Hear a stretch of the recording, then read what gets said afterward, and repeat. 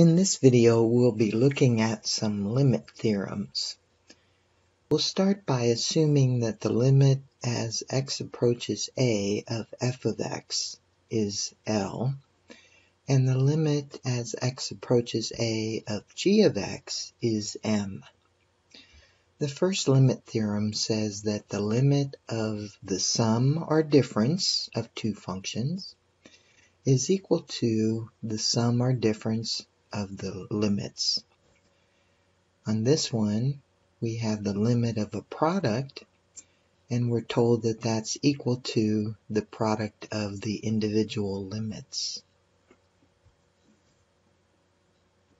On this one, the limit of a quotient is the quotient of the individual limits.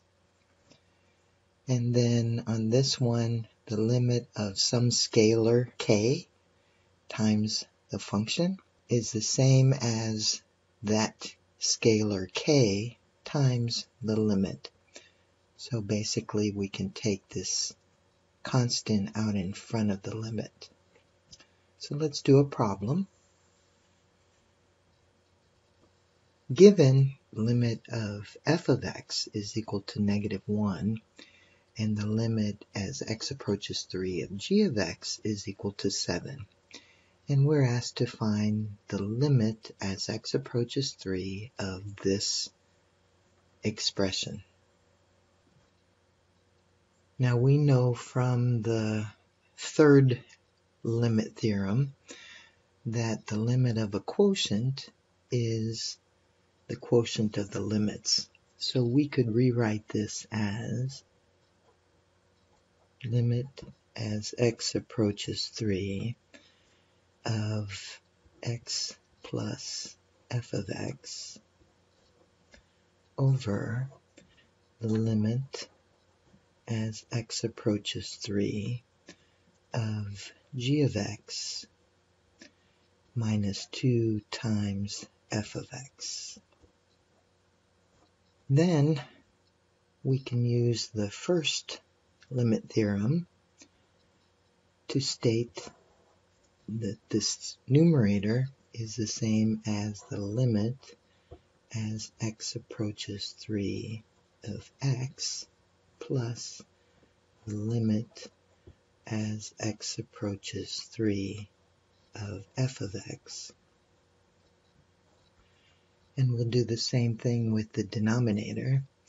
This is the same as the limit as x approaches 3 of g of x minus, and then I'm going to go ahead and use the fourth theorem to bring this 2 out in front. So it's 2 times the limit as x approaches 3 of f of x.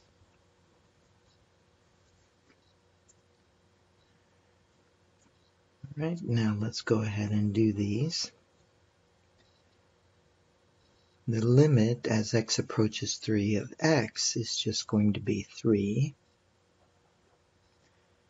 plus, and then the limit as x approaches 3 of f of x, we were told that that's equal to -1.